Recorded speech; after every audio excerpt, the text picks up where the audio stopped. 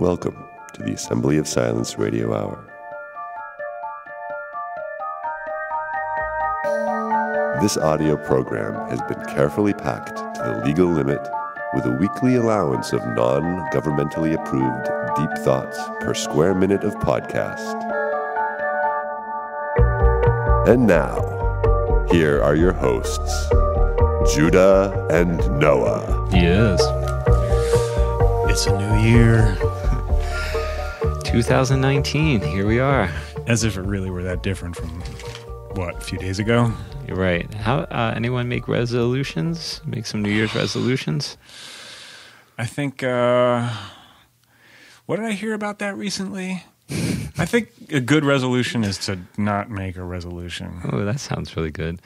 Although, I will say I took some time. I took 2 days. I mean, not a full 2 days, but I would say maybe a total of 3 to 5 hours over the course of 2 days. And I reflected on 2018. Holy shit. I know.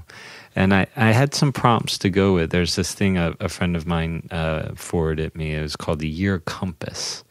And they had some really good prompting questions like, what were like go through a calendar and find all the major events that happened over the year for you that you found worthy, and write the date down and what it was, and then who were the 3 biggest influences on you this year, and who did you influence?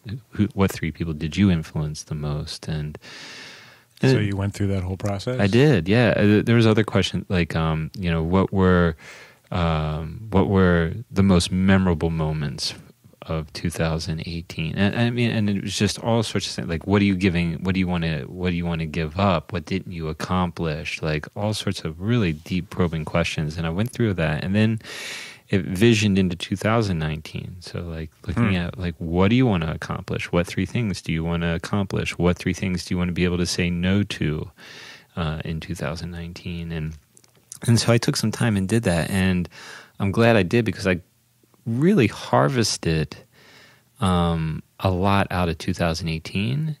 And I have a lot of vision for this year.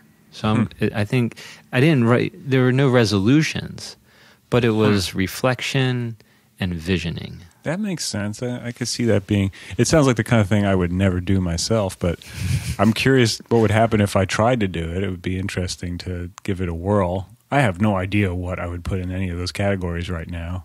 Oh, yeah, you got to take some time. I mean, these aren't like, I don't even know if I could remember what happened in 2018. Well, I had to bust out a calendar and really I go through it week to week and just sit and go. And then even when I got done, like things would pop up like, oh, that's right, I did that. Oh, yeah. Sounds challenging. I'll never get around to it, but I hope you'll send it to me anyway. So another thing we got to figure out this year, which we touched on earlier, but we didn't frickin' record it. What? Is this a new season? That's right. Is it? One might be inclined to say that a new year means a new season. There is that. How many did we publish last season? I have to look at my calendar.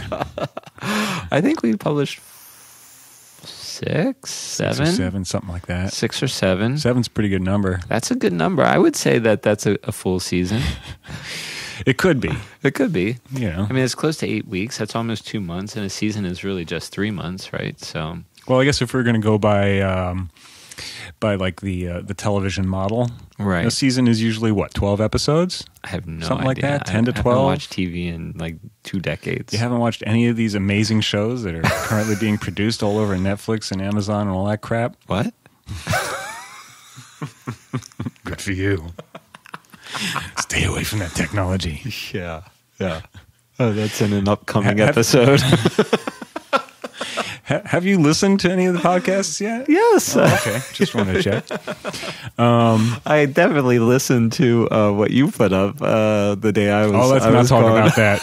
I think we should actually. Well, what do you want to say about it? Wait, let's just do was the anyone season disturbed thing. by that? They're not telling us anything. I was slightly disturbed by it. I said in the introduction, I'm disturbed when I hear it too. Well, that's why I'm here now, because you said...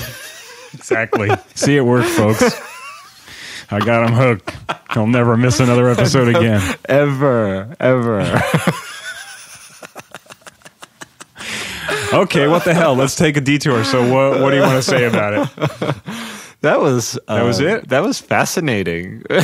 I mean, that was a weird moment. What goes through a man's mind to make something like that? I have no idea. I really don't remember. I mean, I should have written down what that year was about. I'm not even sure what year it was that I did that. But clearly I was pondering various things. You got asked to do some art. See, that's the problem. If someone asks you to do something, I'm usually like, okay, well, yeah, I'll do that. Uh-huh. But then I have no control over what ends up happening after that. It's right. just like, I mean, you just launch into something. It just came out that way. So, like, as you were recording that, would you listen to what you had already done and speak over it? Is that what was going on? Yeah. Yeah, I was wondering. So I treated it like kind of like a collage, like a multi-track collage that was just kind of massaging. So I'd get an idea, write something, or just say something, and then I'd go, okay, well, that could work here. And if it was this type of a voice, and I'd screw around with it till I had a voice that I liked, and then it just was like that. And then, maybe a little music underneath that, or a little sound effect or whatever. It just kind of, I just went until it was like, oh, okay, I think I'm done. Oh, boy, that was fascinating, I got to tell you. I mean, I actually, there's a mixture of fascination and dread and kind of just being upset whenever I listened to it. I forgot about it for a long time. Uh-huh. And then I rediscovered it when I moved at some point or another. It was just, I think it was on a CD. And then, and I knew it was like, okay, that was a weird one. And then I listened to it, and I was like, yeah, that was a weird one. There's something about it, though, that feels like there's an awful lot of fertile ground there, like even just as a way of doing something, to express something, to make a piece. It seems like there's a lot in there that could be worked with. I wouldn't mind doing it again, but like so many things, it just takes so much damn time to do everything. Someone would have to ask me to do it again. And God knows that hasn't happened. Oh no, that was interesting. I was really intrigued by what you. So maybe maybe that's a good enough reason for it to be season 2 now. I think so. That was kind of a capper. That was. But let's just look at the other options, because there's this feeling of like, oh, it's a new year, and so there's that. Well, is this really the new year part that we want to acknowledge as the new year? I mean, people have acknowledged other parts of the year as the new year, and we may be more attuned to think of something like the spring being the new year. But then there's the question, well, is it worth even thinking about the year when it comes to a season? I mean, maybe we'll have a season that's just one episode. It's going to be so amazing. Like, everything is just packed into this one episode, and it's just so over the top that it would just be crazy to say, yeah, here's episode 2, So just call that a season, And then we were saying, well, we could just do it when we feel like something has been summed up. Like if we get to the point and there's an episode and everything just kind of comes together and it's all wrapped up in a nice little package, call that a season. That's, right. So maybe that's the way to do it. I think that we don't need to tie ourselves to the calendar here, do we? No, because it's a false calendar anyways. So fuck the calendar.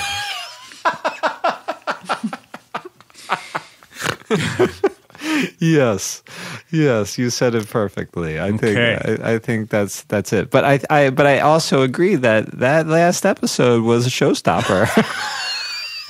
It may have been a listener stopper too. We'll see if there's anyone still tuning in. That's another thing too that we need to discuss while we're doing this housekeeping here in front of everyone, in front of maybe no one. But we need to start doing something to up our numbers here, dude. We do. I know. We need to market ourselves. I mean, we do have a relatively dedicated handful of people. We do, actually. We do. I have a couple people who listen to it, and they tell me. Yeah, I've gotten that too, and I see that there's, a number between 10 and 20, basically, solid Nice. You know? Nice. But we have to get the word out there. Why? Why do we have to get the word out there? I don't really know. Basically, so I can justify continuing doing this with my wife. If I can't tell her that I'm going to drive all the way out here and we're going to sit down for 3 hours and then I'm going to edit it and put it up there if there's only 20 people listening. She would kill you. She would freaking kill me. So I completely neglected. Luckily, she's not listening, so she won't hear this, but I have completely neglected to mention the actual numbers so far. Although it's still early in the... No, this is so early. Yeah, We're just getting, season 2. Yeah. Not only would she kill you, she would ban us from ever hanging out again. I don't think I'd ever see you again.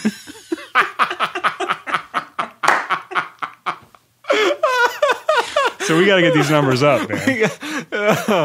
If for nothing other than just the humor one gets in listening to us babble along these intrepid conversations that we have, it's worth listening to. Well, the thing that's really funny is that it would be perfectly fine with her if there were, I think 100 plus would be good, Mm-hmm. But substantially, in terms of what it would mean for us, we're not going to get any money out of it, right? Right. So it's just going to be more people listening, and that would be enough, which is ridiculous.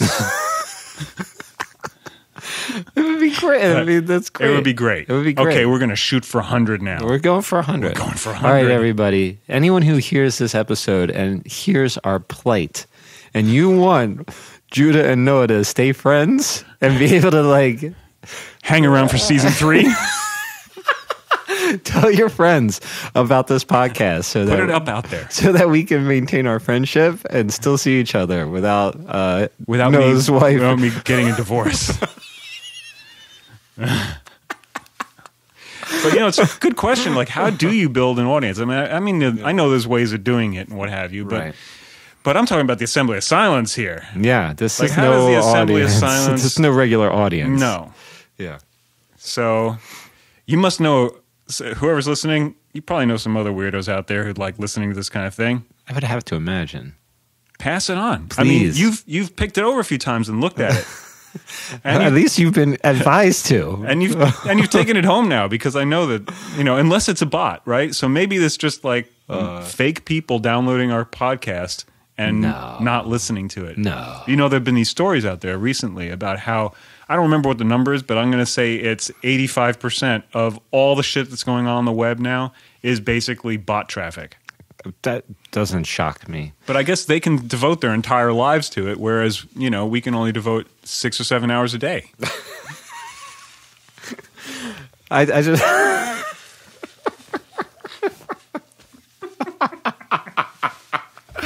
Oh, speaking of bots and information, I have recently deactivated my Facebook account. Good for you. Congratulations. Yeah, I feel really Fucking good. A. I know. I celebrated that one. There's much to celebrate there. Man, I felt a weight lift off of my shoulders when I did that. Interesting. Yeah, I had deactivated it some time ago.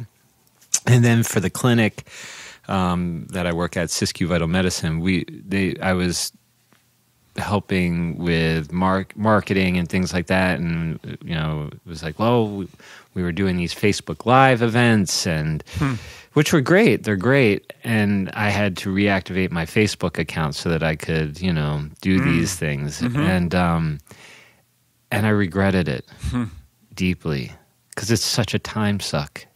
Right. The scroll addiction, and yep. I mean, it's just, there's got to be something in here worth seeing. Oh, look, there's a funny meme and another funny meme. Oh, what a waste of time. And so we recently hired a marketing firm.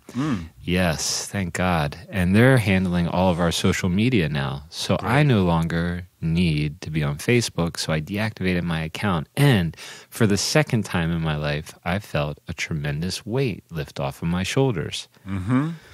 Yeah, I left a long time ago and have never wanted to go back. I've thought occasionally, if I ever try to promote something, I might want to do that. Right. That would be the only reason to. which is kind of a terrible reason, right? Right. Can you straddle that world? Can you not get sucked into it? Given what we know about Facebook now, right. and there are other alternatives, fuck Facebook. Fuck them. Holy shit. Yeah. I mean, it's just so ridiculous. So much of what I saw was people putting up these memes and these political things, right.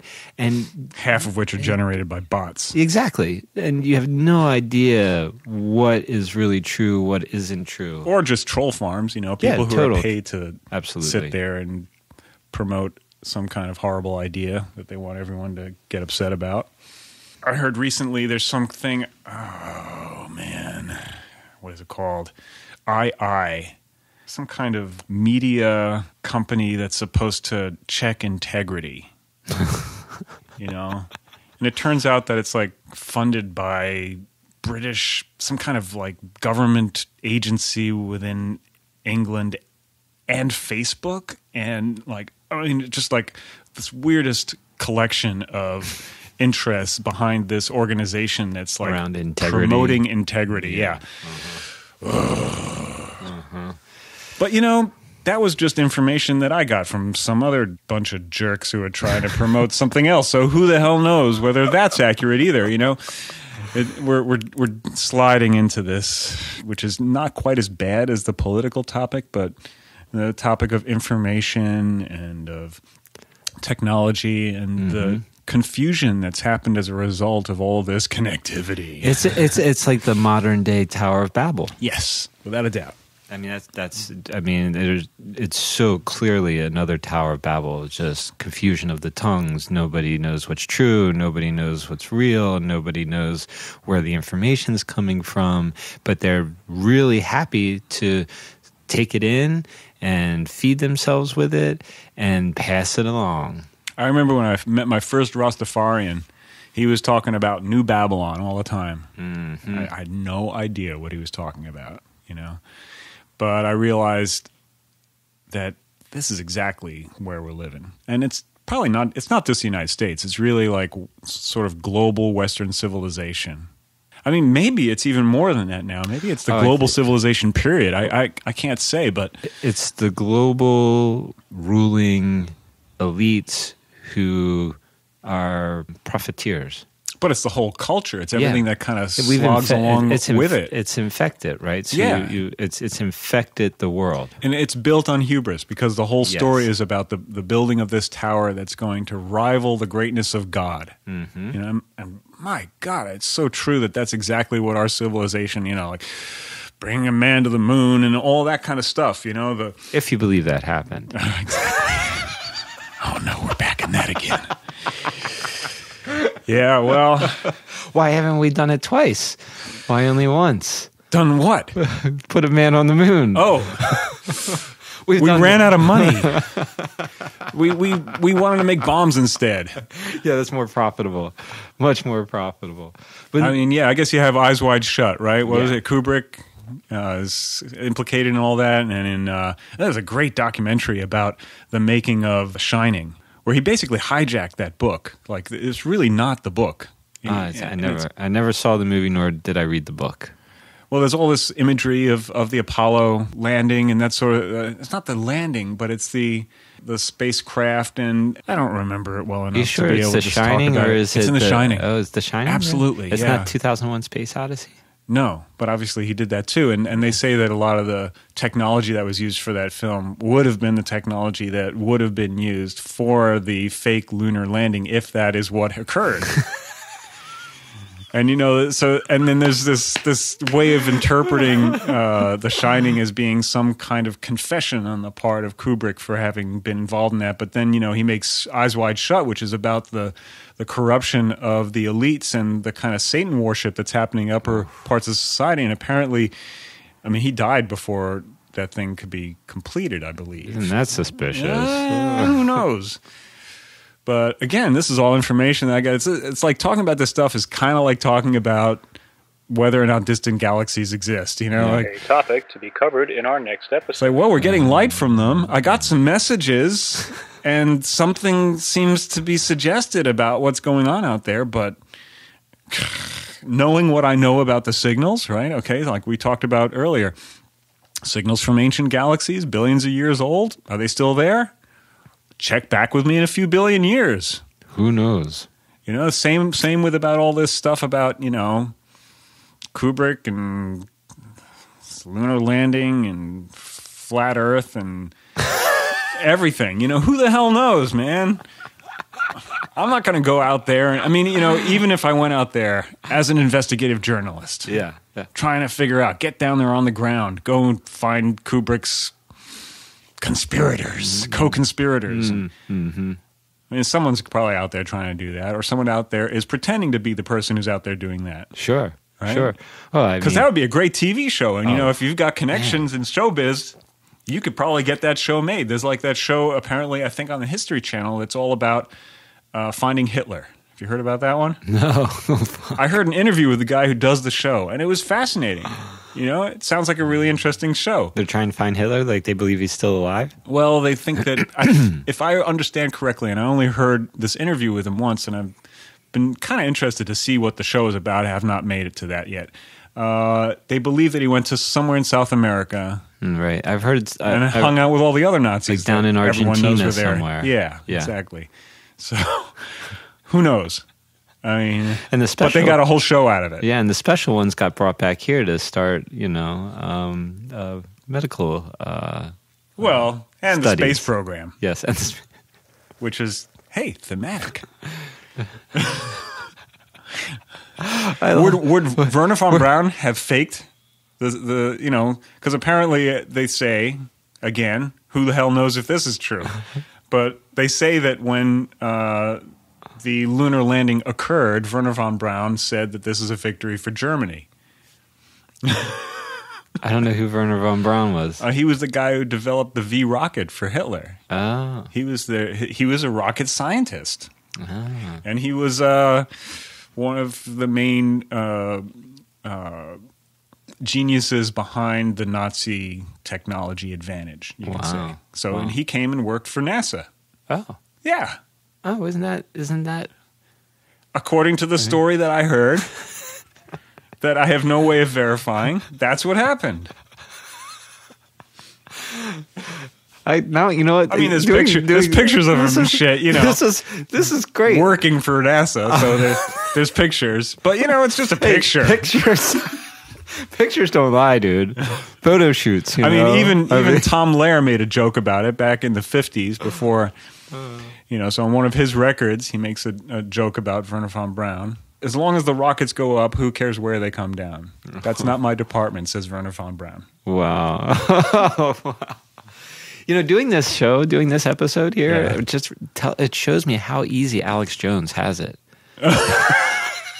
Dude, I don't know what Alex Jones is. I mean, who the hell knows who that guy really is? I don't know if he even knows anymore. But I can't imagine that he's got it easy anymore. Maybe he does. Maybe he's totally in like Flynn, but it just seems like he's just about to explode at any minute. Oh, I don't know what that guy is. He's a ticking time bomb is what he is. But just to talk about conspiracies all day long, to make your living doing that, you got it, man. I guess that would be kind of cool. Should we just convert to a conspiracy theory show? Because I have a feeling we get more subscribers that way who would be willing to pay. I will watch the, we're going to have to start a nutritional supplement line. Oh. I'll keep an eye on the numbers and see if there's anything that suggests that we get a real bump with it. And we can kind of follow it up from there. So what are we going to talk about in this episode? I think we nailed it, man. We did? I think so. What? How much time is there? 24 minutes. How did that happen? I think we have tied that bundle. We didn't talk about anything. We didn't hit a Subway Silence moment. Yeah, we did. We totally are at one right this minute, right now.